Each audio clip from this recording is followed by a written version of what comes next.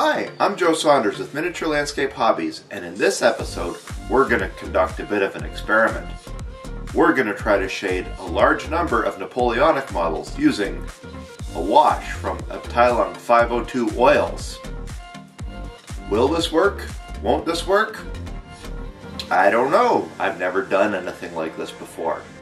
Let's give it a shot and see what happens.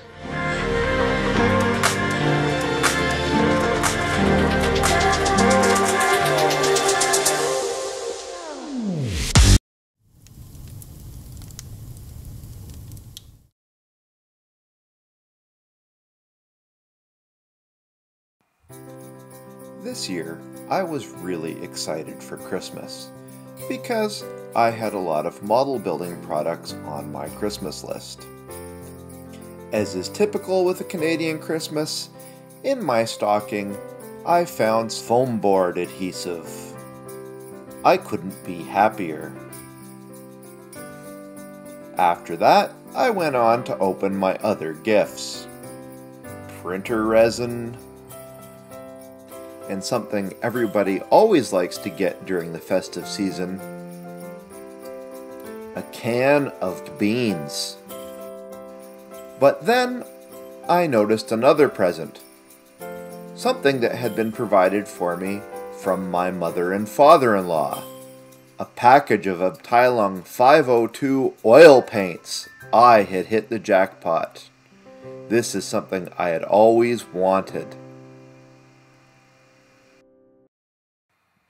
If you like my videos, please consider leaving a tip with super thanks. Now it's June, and the time has come to try a few projects with my oil paints. I do have a bit of an issue here. You see, I've never used oil paint, and I didn't have a subject for them. So I went looking for the perfect opportunity. I didn't want to just use these as a substitute for my acrylics, or trade them out for any other tried and true methods. You see, I'm pretty happy with my techniques, and I didn't want to change just because I could. What I needed was a problem that could use a better solution. Fortunately, it didn't take me too much work to come up with a good option for this. You see, every model painter hates one thing, and that's lining in. Sometimes lining in is referred to as pin washing. This method of building contrast by making shadows and creases darker is super important, and the smaller the model, the more important lining in gets. I've discussed this in other videos, but the go-to products I use here are acrylic inks or panel lining enamels. These work great, but they do have a drawback. A drawback that belongs to the process, not the product. Lining in takes a ton of time. Systematically taking a fine brush and putting paint where you want it obviously takes precision, and precision requires patience. Even more so if the model has a lot of complex detail.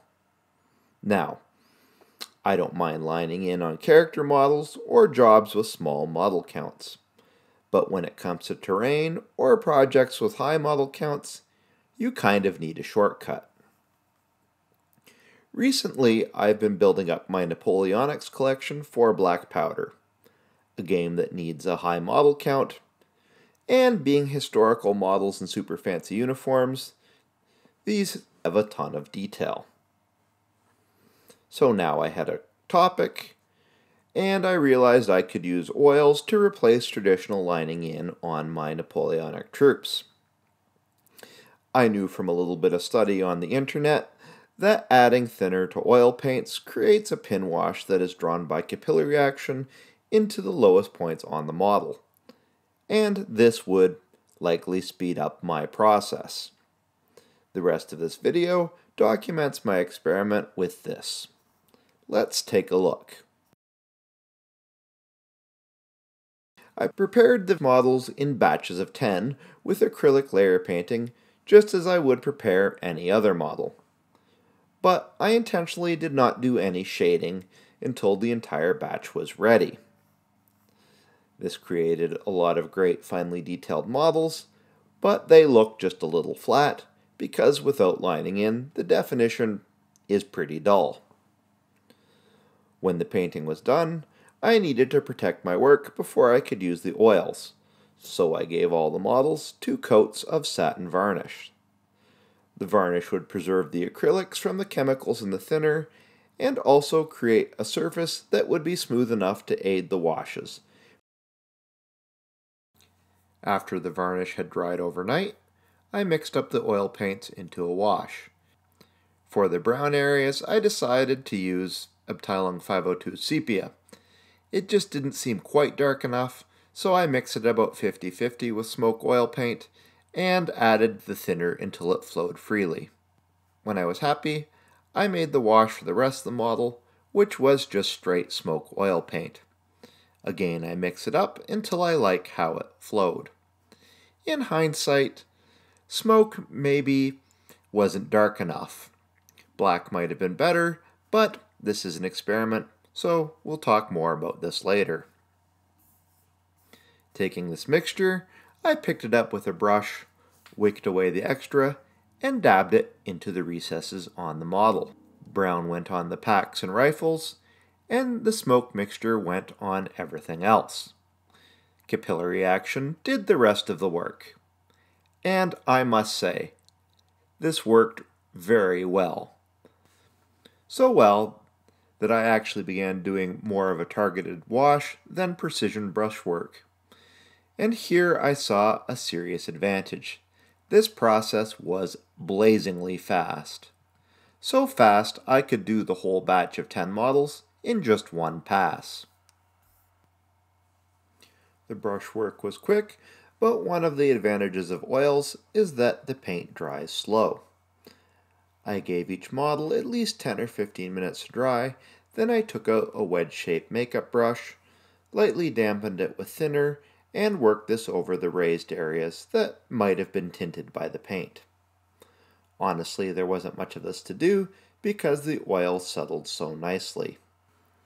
And when this was complete, I was pretty much done.